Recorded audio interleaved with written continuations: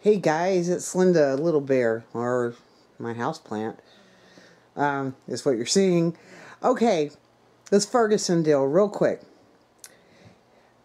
I just heard that here in my state, they're saying get prepared for the Ferguson announcement. I live in Washington State, in a rural community. Actually, most people are farmers out here. I just can't imagine what the threat from Ferguson's going to be, except I don't know what mainstream media is really saying except what you guys post on a Google feed. So I have a suggestion for that day, because they're building, this police state up over this verdict. And actually, I think the policemen, this should be not by a grand jury, because they're pretty, I don't know if you know what a grand jury is, but I think that just the peoples should have had a people's council meeting. People's, not city council meeting.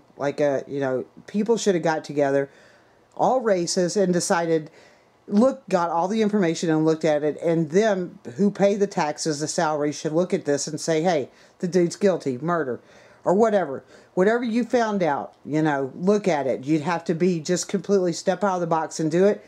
Fire the motherfucker, put him in behind bars, and that be the end of it. But not in this old world empire do things go that way.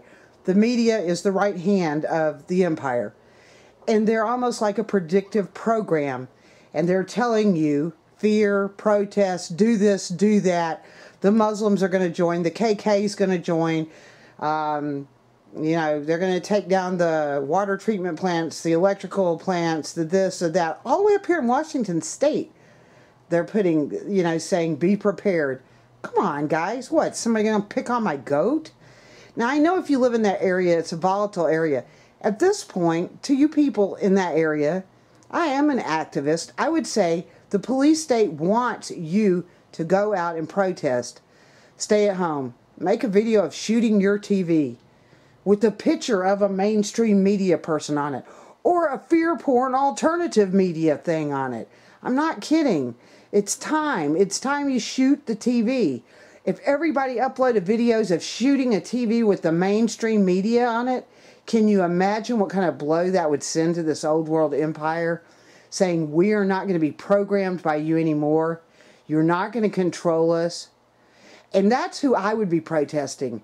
I would be protesting against the mainstream media contributing to this. Because I guarantee you, at every protest I've ever been to, there is at least 10% of the people there are agent provocateurs. I've never been to one that did not have agent provocateurs.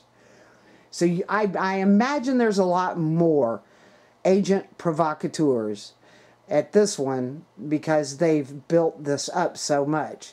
So all I'm saying is, I wouldn't protest afterwards. If you want to do it after everybody's left, spontaneously, not let everybody know, keep it amongst yourselves, talk in small circles, and spread the news. Hey, we're going to protest on this day, and we're not going to damage anybody's buildings. That way the agent provocateurs wouldn't be there. Be an excellent idea. But right now, I think that everybody as a community should come together, talk about what this person did. That'd be it.